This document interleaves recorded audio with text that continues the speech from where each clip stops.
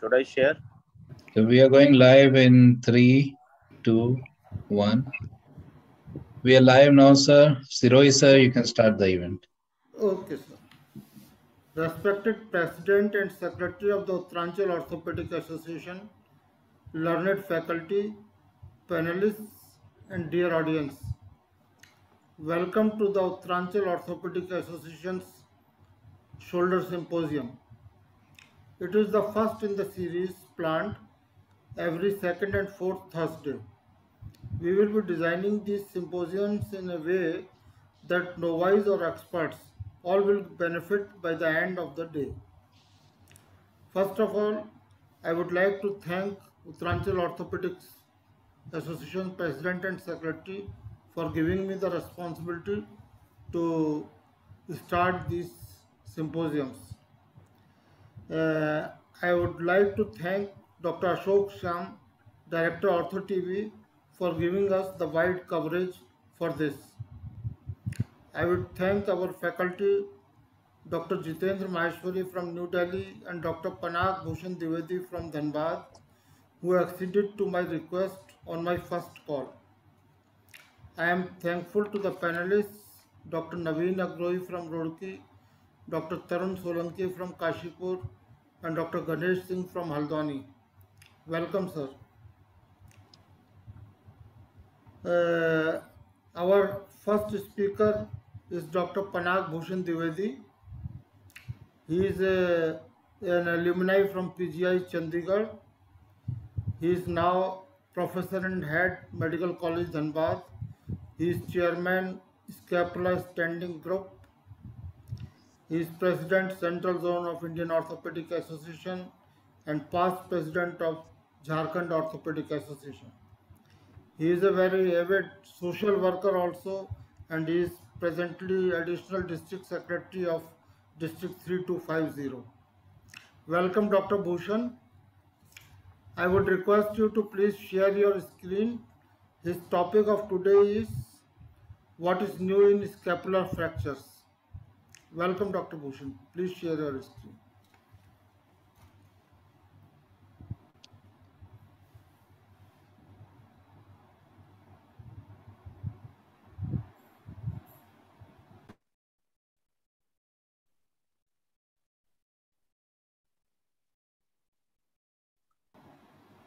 Please unmute yourself, Dr.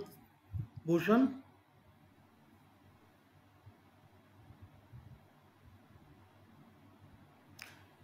Dr. Bhushan, please unmute yourself.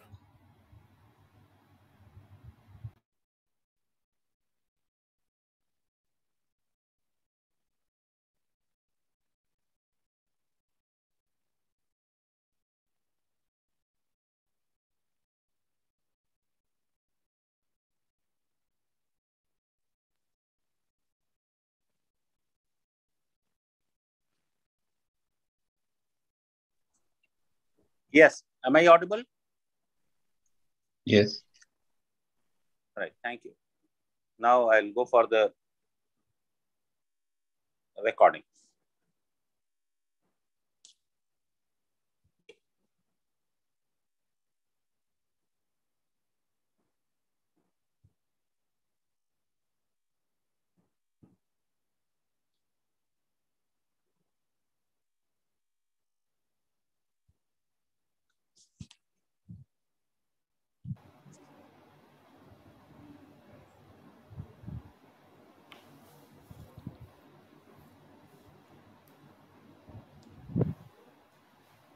I'm now sharing my screen.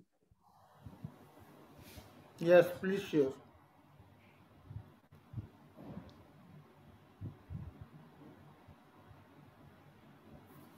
Am I audible? Yes, sir.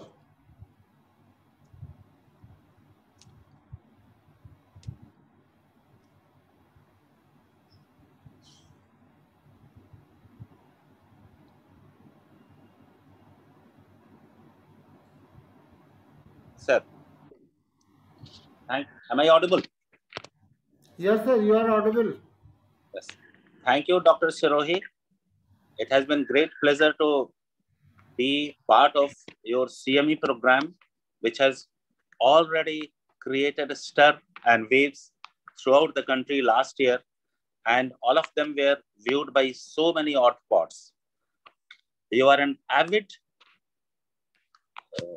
academician, and you are really a social worker who has done very good things for the upliftment of our association, and you are Bhisham Pitama of your Orthopaedic Association as well. So, namaskar. So, I'll be talking about the scapula fracture. What is new then and now? The question of whether we should be fixing more scapular body fracture originates from the historic preference for non-operative management of these fractures.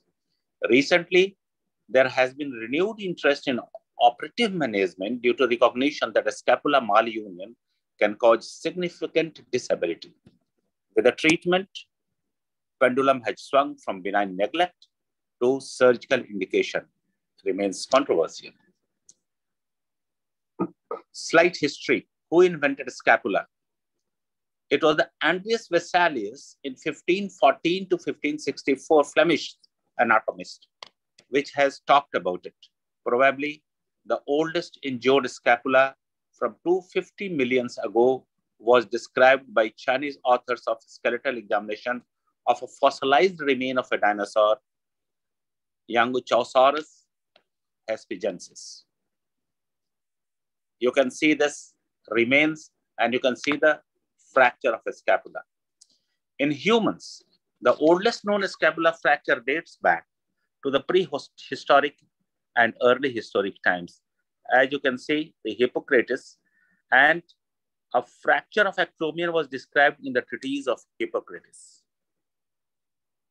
Basically, scapula was very much attended, explained, and published by the French people.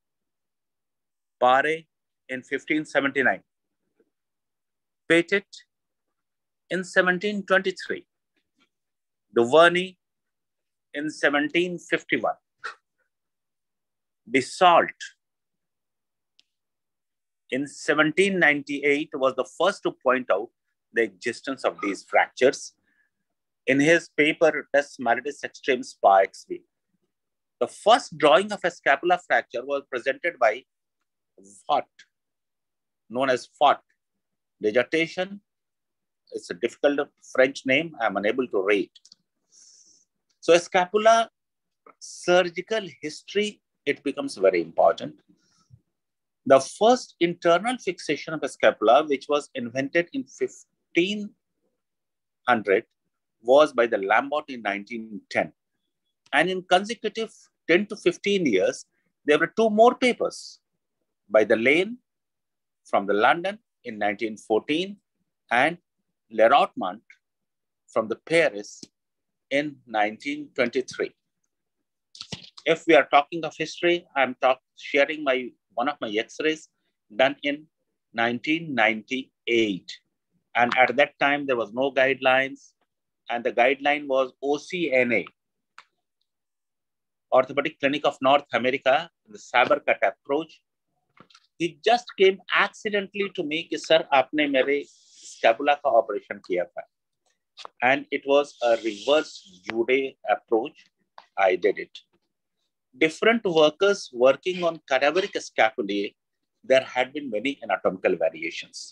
As we are talking of a scapulae, we know the standard anatomy, but there are many anatomic variations which was worked by many people at many centers, and I have just accumulated them. The acromion, we all know Bijlani classification, the flat type, the curved type, and the hook type. All the three has to be taken care of in fracture and its management.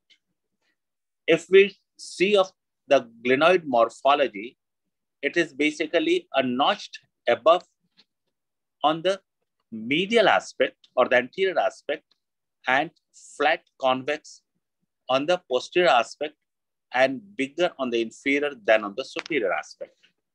There had been, again, different type of glenoid. As you can see, type 1.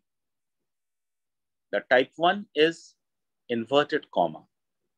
And on the right of it, there is type 2, that is pear-shaped. If we talk of the notch, then see type 1 lower in the notch type is without a notch, and type 2 is with a notch, and it's a deep notch. Again, if we see this, this is a suprascapular notch on the superior border at the base of the coracoid, and this is, first is L-shaped, second is J-shaped, third on the right upper corner is slightly curved, indented, fourth is absent. Fifth, you can see that the transverse scapular ligament has started ossifying, but it is not a complete ossification. Under it, the suprascapular nerve passes, and the sixth is a complete ossification. Above is the artery, below is the nerve, and if it is really complete and becomes narrow, there is paralysis of supraspinatus and infraspinatus. Again, people have worked on the spine of the scapula also. This is one of the very prominent thing, and this is one fracture which is always taken care of, especially in the reverse shoulder arthroplasty. This has of late gained very much importance.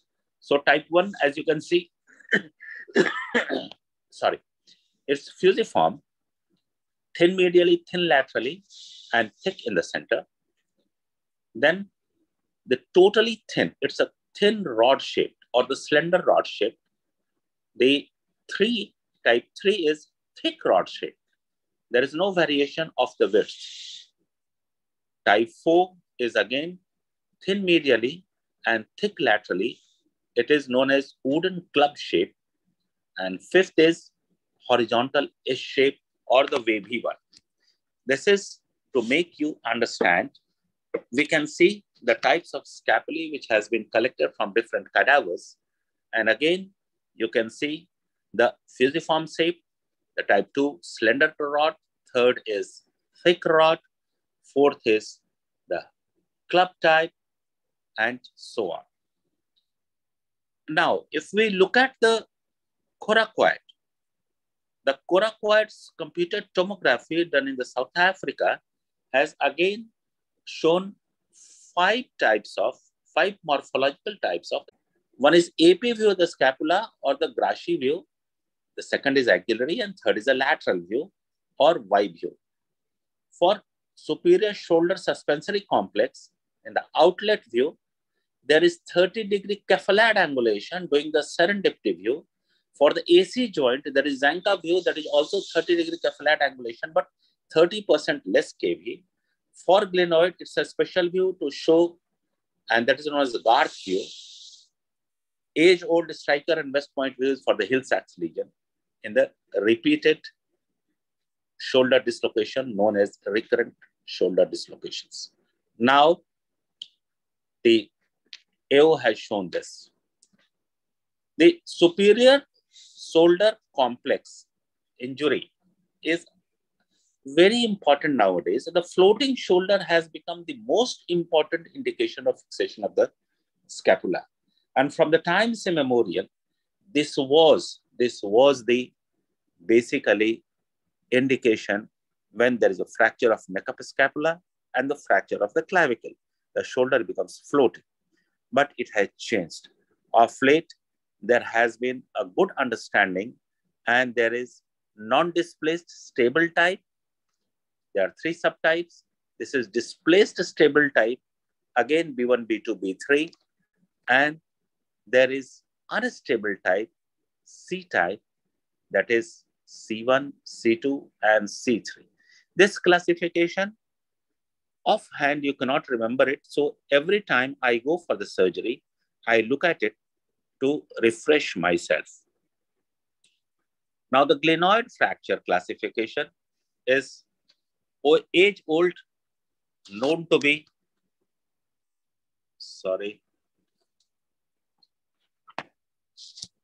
glenoid classification is the age-old classification, and it is Heidelberg's classification. As you can see, the fractures of the glenoid, and I do not want to go into the detail of this type, but the fracture of glenoid anteriorly, posteriorly, the chip, the margins involving the spine, the body, inferiorly, and multiple, they have become very important for the fixation of glenoid as well as planning for the fixation of the scapula. Now, Bartonisek. Bartonisek has basically revolutionized the understanding of the fracture of the scapula by its CT classification. As you can see, a spinal pillars fractures line passes through the central weakened area. In this fracture, you can see the anterior view, you can see the superior view, you can see the posterior view. The types of spine pillar fractures. A is the fracture line. As you can see, it passes through the central weakened area of the scapula, which is very thin plate. And in B, the scapular spine, as you can see, in toto, has broken from the scapular body, where the scapular body is less affected. So the pillar fractures are with body or separate from the body. And this is a sort of avulsion fracture. Now, there is a lateral pillar. Actually, once there has been planning of fixation of the scapula, people have started working where can we put the screws and plates. Obviously, the area with the larger bone stocks were preferred, and the larger bone stocks are known as the pillars of the scapula. Basically, there are three pillars. One is the spine of a scapula, which I have already talked. The second is the lateral pillar, where the fracture is there and the fracture can be fixed. And third is the glenoid coracoid acromion area, superior area, where the pillar is. So the A is the fracture of the lateral border pillar, and it is the fracture of the glenoid fragment. As you can see, the long head of triceps is attached to the infraglenoid tubercle, so it has been pulled down. The second is inferior angle fragment. It is the middle part of the lateral pillar, which is there. And third is the medial border fragment. And in type B, again, the same fragments are of different proportion. Type C, it is more displaced and more affected. Now, if it is comminuted fracture of the lateral pillar, again, Bartonisek has classified into three types. One is again glenoid fragment, B is lateral fragment, 3 is inferior angle fragment. But the fourth fragment is also there. That is the medial border fragment. And fragment in between 1, 2, 3, 4 is known as intercalary fragment. Sorry. Now, if both the pillars are fractured, the spine of a scapula and the lateral border, as depicted by the morphometry of the scapula, then the fractures affecting the medial third of the spinal pillar and the fracture involving the central pillar. Now, once we have understood that there are pillars and the pillars are to be fixed, one thing I'd like to mention here, that these pillars are not very thick. In the lateral border pillar, 10 to 12 millimeter of a screw is used, and the spine pillar, it is 8 to 10 millimeter screws are used. So it is obviously that way. Fracture of coracoid process of late has again become important because it is in the central pillar or the glenoid pillar. And first of all, it was Ogawa's classification when he has classified it. And this classification is type 1, 2, and 3. Coracoclavicular ligament attachment is important, as you can see here.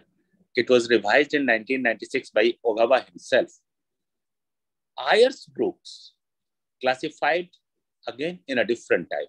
He divided into more parts, starting from the tip to the glenoid fossa involvement, because many times it is avulsed in toto from the glenoid fossa. We can broadly classify the fracture of glenoid, body, neck, and the coracoacromion. Once these fractures are there, obviously they were treated by the conservative means, and still 80 to 90% of the cases are treated by the conservative means. But there is some need of surgery. Apophyseal fractures, that is coracoid acromion and the spine of the scapula, are up to 8.2%. The scapula itself is 1% of the whole body fracture. And out of this 1%, 8.2% is apophyseal fracture. Only coracoid is 3 to 4%. And mostly treated conservatively. Therefore, if we go for the indication of surgery, the indication of surgery is if there is more than 10 millimeter of displacement, or there is non-union of acromion, or if there is disruption of SSSC. As you can see here, I'm just giving you a couple of seconds so that you can see the arrows, you can see the fractures. And if this fracture, as you can see in the CT scan, left the conjoint tendon and the pectoralis minor, which is attached to the coracoid, 3 muscles and 3 ligaments. These 3 muscles are between in the anterior half of the coracoid, and this will be pulled down, and this will be an absolute indication of fixation. Now, complication of conservative treatment. We treat conservatively, but all the cases do not go well. What happens? Whether it is acceptable or not, that brought the need of surgery. So, the complication is malunion, leading to pain, weakness, and fatigability. Loss of motion, leading to disability. And finally, leading to shoulder drooping and deformity. 20 of 48 patients has a scapular deformity in 14 years follow-up that has been reported by Northwest in 1992 in the clinical orthopedic and related research. That leads to a snapping scapula syndrome. And if there is snapping scapula syndrome, if there is deformity, it leads to a much debated, much talked about scapular dyskinesia, for which there had been 3 scapula summits worldwide, obviously led by surgical indications. When do we want to do the surgery? These complications of dyskinesia, deformities, snapping scapula has become very important if the patient starts complaining. So, number 1 is glenopolar angle is less than 20 degrees. Due to the pull and medialization, the glenopolar angle becomes less and the abduction is affected. If the medialization is 1 to 2 centimeters, LBO, that is lateral border offset, and many people consider that if it is more than 22 millimeters, one must fix it. If the glenoid is caudally tilted due to the triceps pull, as I have already mentioned in one of the x-rays, 100% translation in the lateral view of the scapula means the lateral view doesn't show any contact between the proximal fragment and the distal fragment. If on the lateral view there is tilt of the body of the scapula, and if it is more than 45 degrees, one thing is to be noted that maybe an initial lateral view, the angulation is only 20 degrees. But If we continue to observe it, after 3 weeks, we do the x-rays and it is 45 degrees. So this deformity keeps on increasing. Associated S3C injury, that is fracture clavicle or whatever it is, leading to double disruption at least with 1 centimeter of displacement. If there is a fracture of coracoid and it is unstable type, there are 2 types, stable and unstable, and the displacement is more than 10 millimeters, or if the fracture base of coracoid, especially in the children, through the epiphysis. As you already know, that this coracoid was a different bone in early apes and reptiles, which was later on attached to a scapula. Therefore, this epiphysis is known as atavistic epiphysis. Acromion, if the fracture is through body, Kohn has described in 1, 2, 3. 1 is undisplaced, 2 is displaced upwards, and 3 is displaced downwards. And if it is 2 and 3 displaced downwards especially, it encroaches upon the suprahumeral space or subscapular space, scapular space, and the glenoid, if the glenoid is more than 3 to 5 millimeter displaced. If it is more than 5 millimeter displaced, it has to be reduced and fixed. And if the fragments are more than 25% of the size, because glenoid is a very forgiving articular surface, therefore it leaves you. The indication is basically for the correction of the joint movements. And we can see there is one joint that is claviculo-acromion joint. There is another joint that is shoulder joint. There is third joint, which is thoracoscapular joint, scapulothoracic joint.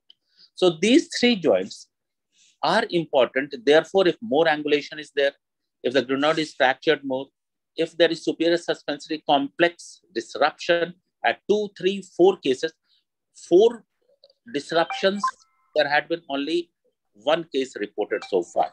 GPA is glenopolar angle, as you can see.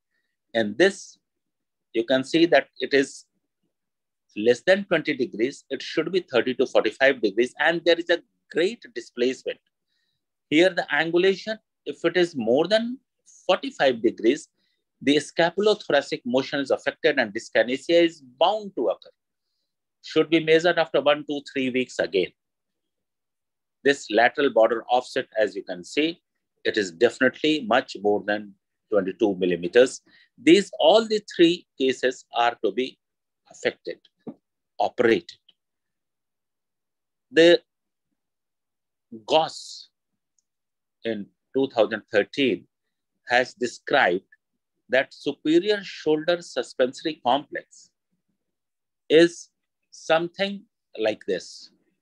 And he has made a circle popularly known as Goss circle, where you can see the glenoid cavity, acromion, coracoacromial ligament, acromioclavicular joint, clavicle, coracoclavicular joint, and again the base of coracoid. This makes a circle, and if it is broken at any place, it is affected. The beautiful part is that coracoacromial ligament, this is also disrupted, this is also taken as disruption of the Goss circle or the S3C. Again, in this disruption, if it is more than 1 millimeter, then it's important. If it is less than 1 millimeter, it is not important. CC ligament, coracoclavicular ligament, if the fracture of clavicle is lateral to both or in between the 2 and medial to it, it has 3 presentations, and the displacement of clavicle and stress view can always guide us. So this superior shoulder suspensory complex is again a big thing people are talking about it.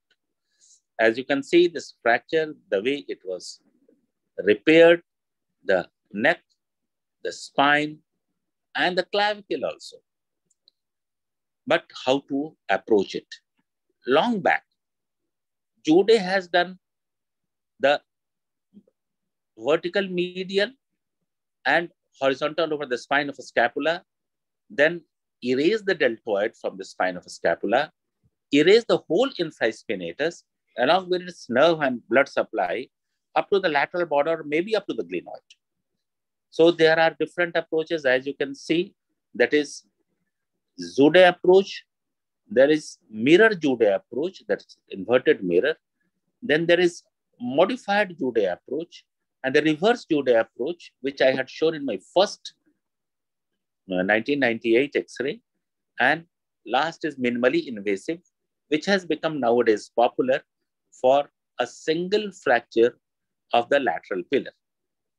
The vulnerable area from the posterior aspect is this triangle. This triangle, as you can see, 4 centimeter by 8 centimeter by 7 centimeters. This area 478 triangle is to be taken care of. All the vital structures are here only. The surgical technique, the challenges are more. Nowadays, it has become slightly easier to repair it due to the gadgets. You have to use the shank pins, you have to use the hooks, you have to use the clamps by making 2 small holes and bringing it together. All the pelvic instruments and their miniature has come to this level. There was a time when it was very difficult to repair the glenoid. But thanks to the shoulder arthroplasty people, they have devised many instruments for that. Now, these are the standard plates. These plates have been made by a real biomechanical and bioengineering people, which meets all the curvatures of a scapula, and they are separate for the lateral border, the spine, scapula, and the medial border, the acromion, and even for the coracoid and its base. We have Indian version also, as you can see. This is innovative company which has started making the titanium scapula plates, and that is 2.7 millimeter plates with locking options. As a glenoid fossa fracture, 8 out of 21 cases were operated, and the surgeon's indication, Ramesh Sen's paper is there, was more than 5 millimeter displacement. Our president Ramesh Sen has presented this paper, and it was published in IJO. So 21 cases. And as I told you, there are gadgets, and there are numerous. With the help of all these gadgets, we can access the glenoid fossa. Again, when Ramesh did it, he did not have all these gadgets, as he frankly admitted. It was a difficult thing. And at that time, only Fukuda retractor was his respite. Again, as you can see, this has been done by us, this fracture and its fixation. Complications are there. As I have talked about the complications of conservative treatment, there are complications of operative treatment as well. Hardiger and Jones have presented it. There had been a similar result as performed by Jones in 2011. And the outcome, as I can narrate, the surgical treatment of extraarticular scapular fracture remains controversial due to acceptable result of non-operative treatment and lack of high quality evidence comparing operative to non-operative treatment. However, not all extraarticular scapular fractures can uniformly be treated non-operatively with reproducibly excellent clinical outcomes. So, should we be fixing more of these? Yes. Now, I would like to share a couple of YouTube presentations here. Floating shoulder, myth and reality. There has been episodes, and it is 27 minutes.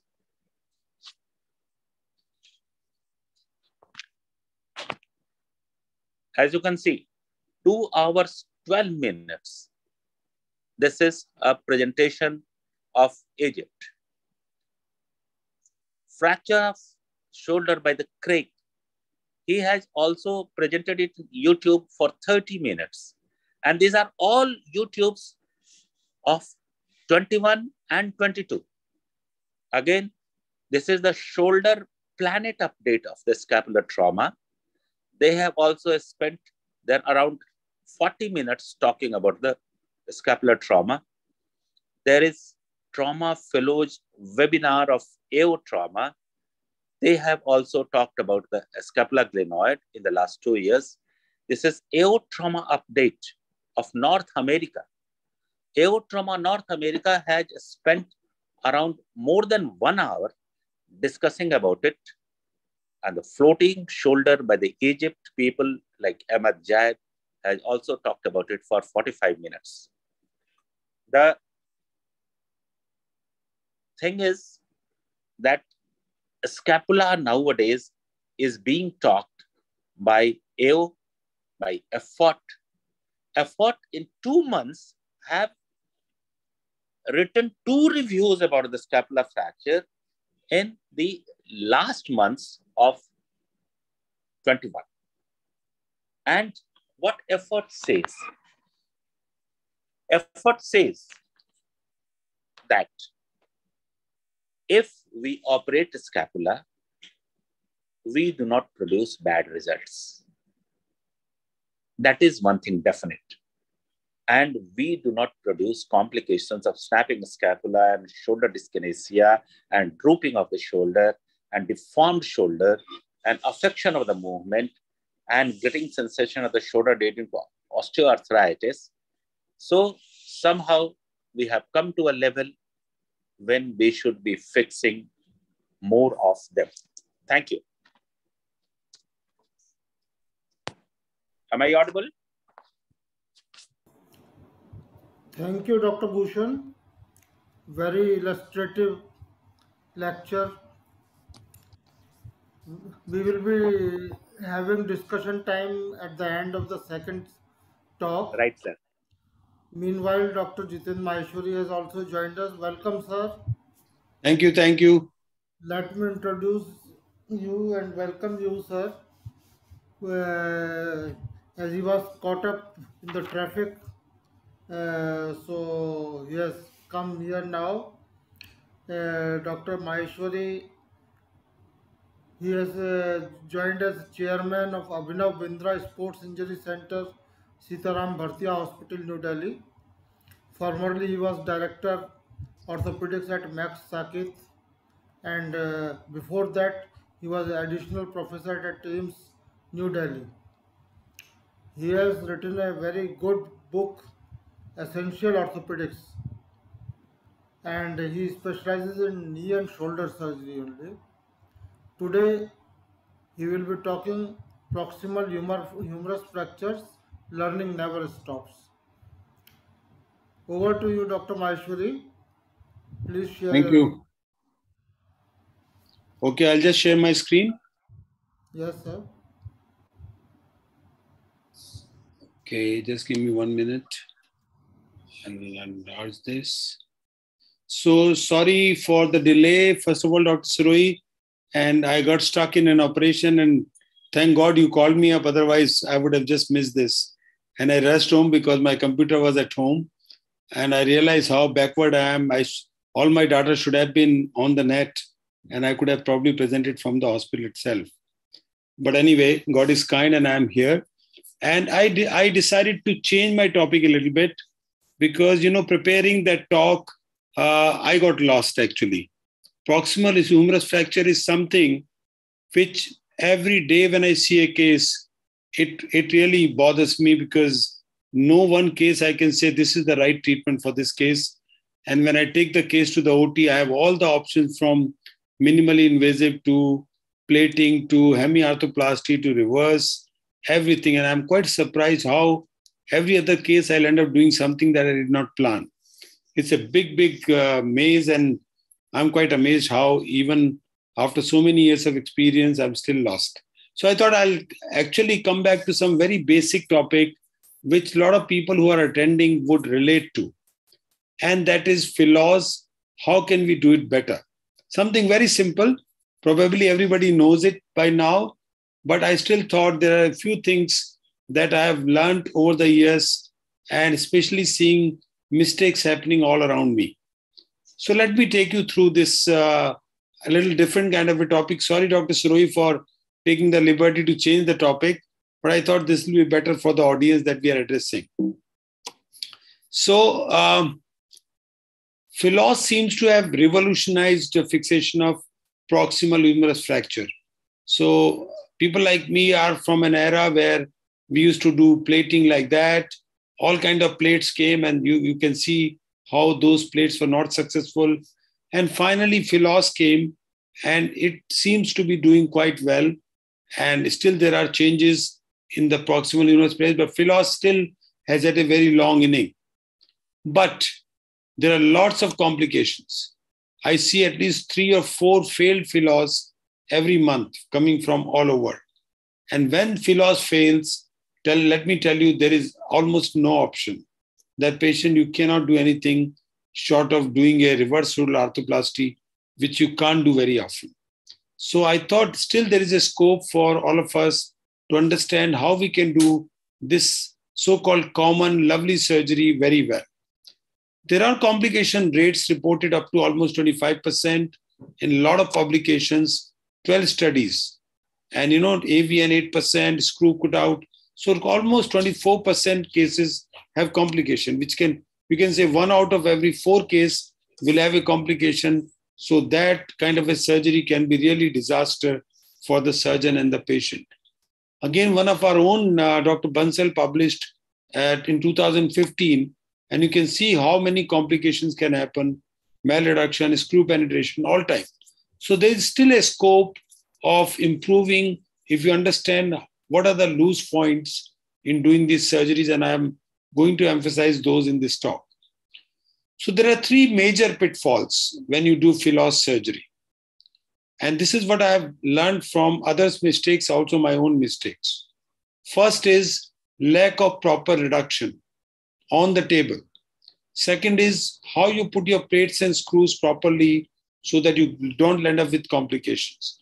And third, very important, and which is not given too much importance during surgery, is tuberosity reconstruction, sound enough that there can be good shoulder functions.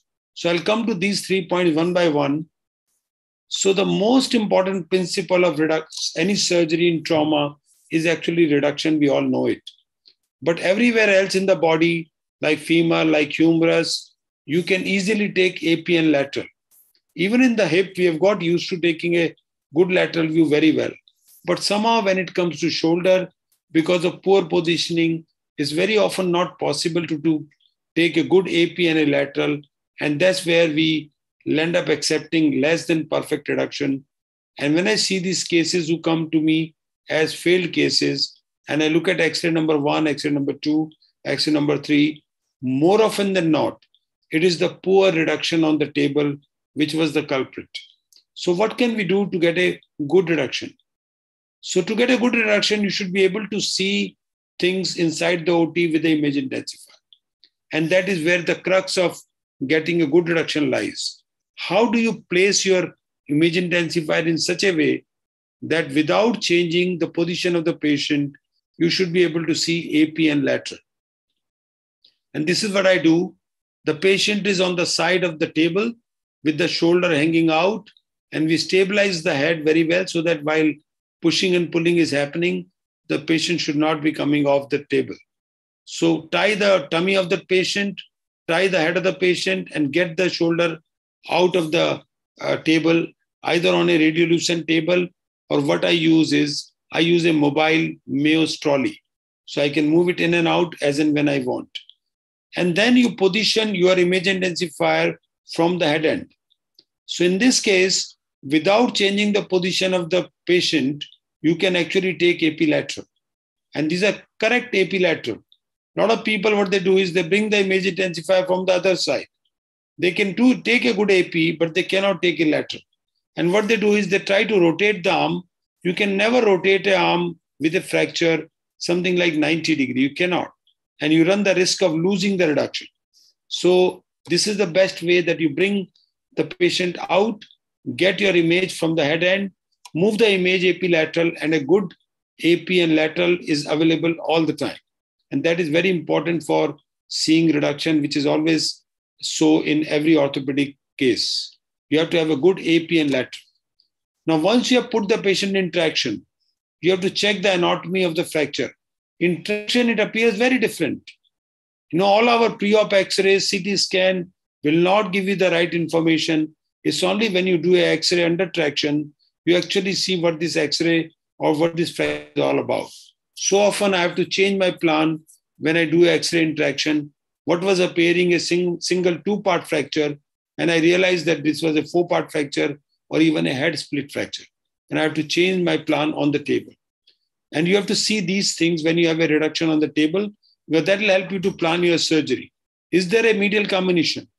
If there's a medial combination, you better be sure that you take care of that combination during surgery by whatever method, and I will come to those methods. More importantly, posterior combination. A lot of times we forget that there is a posterior combination also, and if we don't want to take care of that, don't reduce it well, the fracture can go into a posterior angulation despite a good fixation, because more often than not, the bones are osteoporotic. If your reduction is not okay, if there's a combination posteriorly, if there's a combination medially, whatever you may fix, the fracture has a great chance of displacing. And that is the biggest problem. And then the screws start coming out. The position of the head. When you reduce the fracture, the head has to be in front of the glenoid in AP and the lateral view. Not only AP. So often than not, people just do AP view, rotate it a little bit, and they don't realize that in the lateral view, the head is not reduced properly. Also, the GT and the LT position has to be checked. And we must remember this X-ray in our eyes. And if you like, in the beginning, you can put up a normal shoulder X-ray on the view box and compare your shoulder with that. Your GT has to be below the head, and the head has to be in front of the glenoid. If these two things are okay, you have got a good reduction. And if you have not got a good reduction, you cannot proceed in fixing this fracture, because if you fix it wrong, the screws and bolts and plates, everything will come out, open up. And this is what the lateral view should look. It should look something like a bulb. In the long axis, the bulb should be sitting. Very often I see this fracture because the head is round. Sometimes you cannot make out. The round thing may be actually sitting here posteriorly. And that's not correct. It has to be round circle visible like a bulb. Then only you can see your fracture is reduced in lateral position. So this is about how you can be sure that you have achieved a good reduction in AP and lateral view by putting the C-arm properly and by taking proper AP and lateral views. Now, once you have seen in C-arm, then you have to expose the fracture. And I find again, exposing a shoulder is not so easy. It's not a common surgery. Average orthopedic does not end up opening shoulders so often, and they struggle. And I will give you some tips how to get a good exposure of a proximal humerus when you are fixing it. More often than not, people fix it with a deltopectoral approach. And I would not go into the debate whether you should use a deltopectoral or a deltoid split approach. That's a big discussion in itself. But more often than not, because most people are quite used to using a deltopectoral approach, it is quite okay. If you know some tips, you can manage most fractures very well with deltopectoral approach. The first tip is that you cut this proximal 1 centimeter of the pectoralis major, because this muscle pulls the distal fragment medially and does not allow the reduction to happen. The second tip is elevate distal attachment of the deltoid. So very often I have seen when you are retracting the deltoid to find the tuberosity or to find the head, in spite of the best retraction, you cannot see what is happening in this area. And it is quite, you cannot detach the muscle here because that will never heal and you will end up with weakness. What you can do is you can elevate and erase almost the anterior half of the deltoid. It doesn't matter. It will fall back there, it will heal up again, but you cannot detach the muscle from here to be able to see. So once you detach it from there, the whole thing opens up much better and you can see the proximal end of the humerus much better. Then it is very important to do a blunt dissection under the deltoid with a finger. Because if the fracture has got even 3, 4, 10 days late, the deltoid get adhered to the bone and you cannot find the planes. So deltoid is a big muscle. If you mobilize it with the help of a finger all around the head, it will make your life easy and deltoid retraction will be much easier. Otherwise, you'll end up retracting too much and you actually cause a lot of damage to the deltoid by your retractor itself. Also, there is a need to do blunt dissection of subacromial space with finger. So that is very important because a lot of time there are pieces of GT which displace and lie under the acromion and you have finished your operation and you don't realize that you have left a piece of GT with supraspinatus in the under the acromion, and that is a failure because that patient will have a drop arm syndrome. There will be no active abduction possible. So put your finger under the acromion, mobilize the area there, whatever loose synovial tissues or bursal tissues, you remove them. Similarly, there may be a lot of synovial and bursal tissue under the deltoid, remove them, and now you can see the bone very well. These are the special tips to get a good exposure for a proximal humerus. Now, the second principle is tuberosity planning. And I will emphasize this because more often than not, we tend to spend time fixing the head to the shaft. And whole of our energy in the surgery is spent in getting the right reduction between the humerus head and the shaft. Whereas the very critical is tuberosity. If tuberosities don't heal properly and head and shaft are properly positioned, it becomes like a rotator cuff tear shoulder and patient will have a drop arm syndrome. So tuberosity planning right in the beginning of the surgery, where tuberosities are going to lie, how you're going to fix, has to be planned even before you put your plate. So first is understand tuberosity osteotomy, anatomy. And you have all kinds of tuberosity. You can have a very simple one-piece tuberosity, very simple to find out where it will go in the shaft. There'll be a notch here, you can align it with, simple, no problem. But very often the tuberosity has multiple fragments. And some of these fragments actually may be missed, they may be out of your eyes, and you may be thinking you put tuberosity back, whereas this fragment has actually flown and gone away. And once you put the plate, you cannot see whether the tuberosity is in position. So unless you have found the tuberosity by putting 2 or 3 sutures, stray sutures, and you have tried to understand how the tuberosity will be reconstructed, you will lose the tuberosity fixation, and that will lead to disaster of a drop arm syndrome. And I see those kind of cases, very well done plating. It looks like almost like a book picture, but the patient comes with a drop arm syndrome because one of the piece of the tuberosity is not taken care or it has got pulled off and there is a failure. So stay suture with minimum crushing is required. When you're handling tuberosities, don't try to hold them with rough cockers. Just hold them very gently with some towel clip or something, maybe a bone hook, and don't use a crushing instruments. Otherwise, it becomes again difficult to fix them very well. Now, after basic exposure has been done and you have taken the stock of the fracture and the tuberosities, put them together and see how they look under image intensifier. No plating as yet. You have to see how your temporary placement of the head and shaft relationship. There's no varus, there's no valgus, there's no posterior tilt, and similarly, your head and tuberosity relationship. You can use 1 or 2 K wires to fix these things and make up your mind whether you've got the right reduction in AP and lateral view. Only when you have got this, then only lift the plate. Otherwise, don't. We sometimes are in a hurry to just fix the plate half-heartedly, and then we'll end up in a problem because we have not understood where the tuberosities will go. And once you have put the plate, you have no place for the tuberosity to go in. So these are very, very important things when you're doing these fractures. So check whether where the tuberosity wants to go after reducing the head. So once you have reduced the head, the tuberosity is in place, try to match them with whatever anatomy of the shaft is there. If you can't match them, tie these 2 wires, stay sutures together and take an X-ray. Only when you know in which direction you're going to pull your wires, it will give you the impression about where the tuberosity wants to come. So finally, when you're fixing them, that is the way you have to reduce them. And all this has to be done before you put your plate. After you put your plate, you may be lost. There will be no place for the tuberosity to go, and you will have a tuberosity failure. So once you have understood this, the reduction of the head and the tuberosities, then we are in game. And we have to see a picture like this, where head is in front of the glenoid, we have reduced it.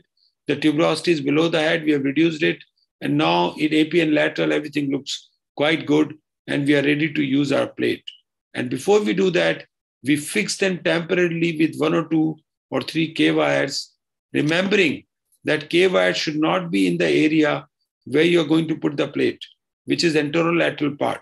So if you want to pass this K wire, pass from anterior side or little posterolateral, leave that corridor where the plate is going to come open, and so that otherwise you'll have to remove the wires in between and you might lose the reduction. So when you're doing a temporary fixation, it's very important to put 2-3 K wires, and if one of them comes in your way of putting the plate, you can always remove it. Now, the third principle is correct placement of the plate. As you know, we can put the plate anywhere, and once it is put, you don't want to remove it, and later on we find we have put it in the wrong place, and the plate is causing impingement, or it is too low, and you cannot pass your, the calcar screw.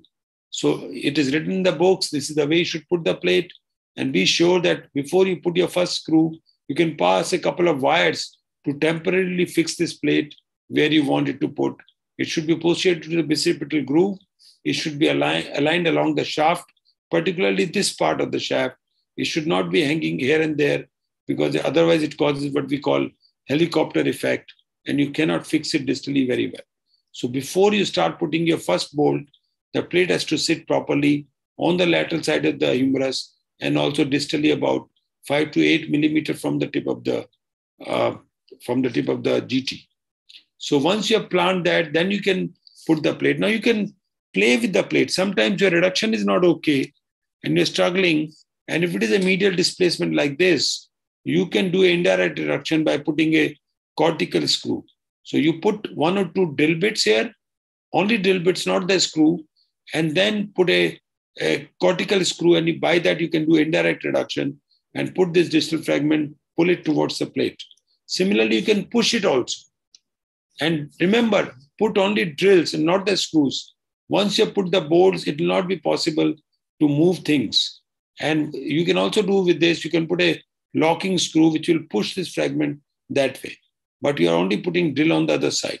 So you can use these tricks to get a better reduction. Fine tuning can be done once you have achieved a good reduction and fixed it with the help of K wires. The fourth principle is where to put bolts and screws and how many and how long. Now we always put as many as you can, but basic principle is the bolt should be holding in the area where there's a lot of bone. So this is a normal humerus. You can put screws anywhere, but more often than not in elderly, this area is all empty. This is the only area where you can put the screws. There's no need to put the screws all the way down to the subchondral bone. There's no need, because if you try to do that, you can always perforate, or they can perforate later because of collapse. It is okay to put your screws about 5 millimeter to 1 centimeter short of the subchondral bone. Even there is a lot of bone.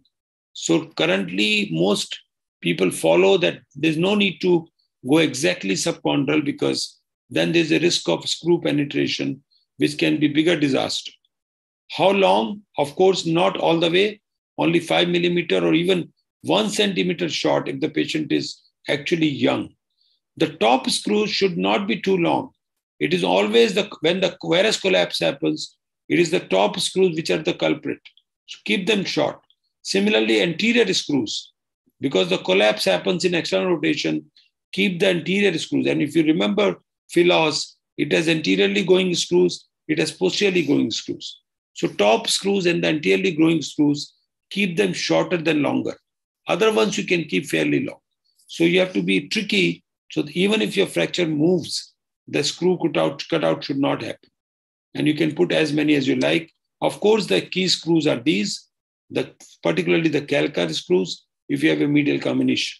So this is a little bit of a tips about where to put screws, how long, and how you can avoid cutting out. Now, tightening of the tuberosity is very important. I often see once people take a stay suture and the plate is put, they tie the tuberosity and they use all their force to tighten the tuberosity because they want it to be very well fitting. But that's not correct. If you tie the tuberosity too tight, something like this, you're creating a tension in the rotator cuff. This will fail. This tuberosity cannot be here. It has to be exactly where it has to be. Similarly, if you put a plate and then you put tuberosity on top of it, it'll never heal or it'll erode because of the plate. So you have to plan all this before you put the plate, and also you have to plan how much tension to give to the tuberosity. Don't just put it absolutely tight, because it can be too tight and it can create tension in the rotator cuff, which can cause failure. Of course, you have to be very sure that you don't leave a fragment under the acromion. So these are the common mistakes I see when I see cases where they don't do so well. And the final check is the head and shaft are reduced well. No screw is out. You have to check it again and again by rotating, by taking a proper AP and lateral, and one finger under the acromion at the end. I sometimes do even subacromial decompression if I find there is my little finger is not going in. And GT and LT have to be nicely fixed to the plate by multiple sutures. So the key concept is to create the medial hinge, which is the commonest culprit. You can do it if it is a well-reduced fracture, even with percutaneous wires, and it will not collapse. You can use a calcar screw if you're using a plate. You can use even a medial buttress screw and a graft. If there's a lot of comminution here, put a small corticocancellous graft here, stop it with one, it acts as a buttress, does not let the collapse happen. Or also if it's a bad fracture, you can use a fibula inside, and that will also give. Lack of medial stability is a cause of varus collapse, which is a very common complication in these fractures. And these are few methods which have to be careful, so you get a good fixation. Despite there's a comminution, you don't have a problem. And there are some newer plates, I will just touch upon these, which have been used to help surgeons to tide over. And I think they are in the market and almost everybody knows about them. Some of the additional tips I'd like to give you: keep anchors in your OT if you're doing your proximal humerus. Sometimes you fix the plate, now you don't know where to fix the tuberosity. You can use the anchor in the bone and then take a bite. Similarly, arthroscopic suture passer can help in taking bites. Sometimes your needles will not go all the way in. You cannot take a bite, and in that area, you can use suture passer. Use loose needles, and these are available. They are small, sturdy needles, and they help you to work in the subacromial space sometimes. Otherwise, big needles don't go there. And be prepared to do a subacromial decompression if you cannot put your one finger at the end of the operation under the acromion. Also, be prepared to immobilize your case if you're not too sure, the bone quality is not good. There's no harm in immobilizing it in neutral position, not in a sling, but in a neutral position, like this for maybe 3 to 4 weeks. And that will save you from a embarrassment of a fracture collapsing. There's no harm. You can always mobilize them a little longer. So 3 pearls I would like to summarize is reduction. And for that, a good imaging, good positioning, AP lateral all the time, careful about GT and LT fixation, find them out, plan where they will like to sit before putting the plate, and also precaution of delayed collapse by taking care of the medial combination. With this, I'll end my talk. Thank you very much for your patient hearing, and sorry about being late again, Dr. Siroli, once again. Thank you, Dr. Maheshwari, sir. Very nice presentation, and I hope it will help minimize the errors fixing the philos and the proximal shoulder by other means also. We have already exceeded our time. It was planned from 8 to 9. It was started a few minutes late, 5 minutes. So, Dr. Puneet, is there any question from the audience? Sir, till now there is no question on my chat box. So no question from you, because I have given that it should be addressed to you, your number only. Okay. Dr. Ganesh? Yes, sir.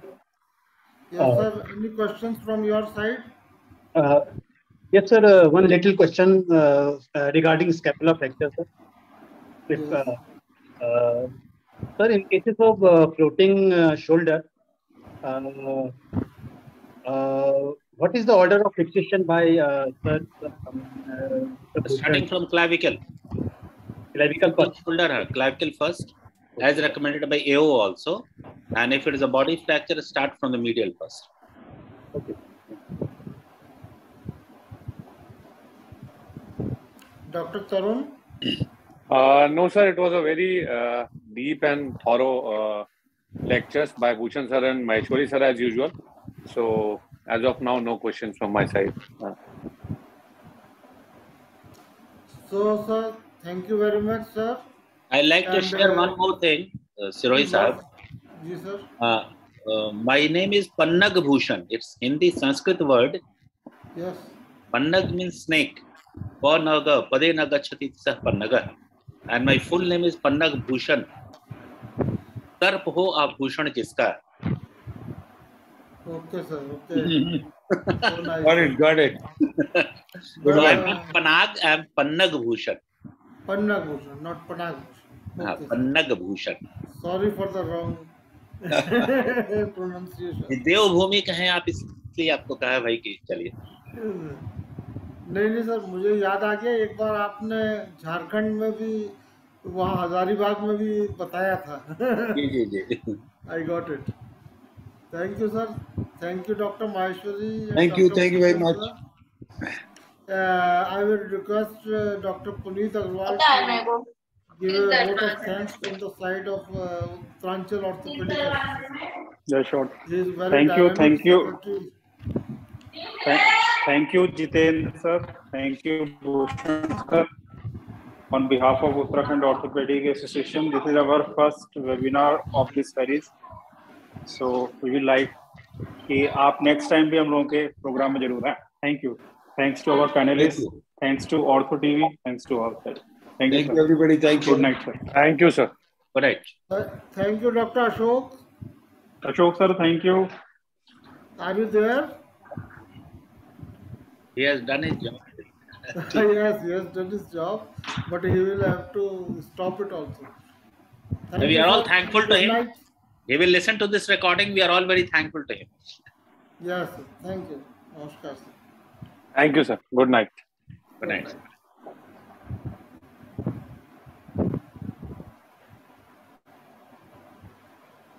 Okay, good night, sir. Thank you.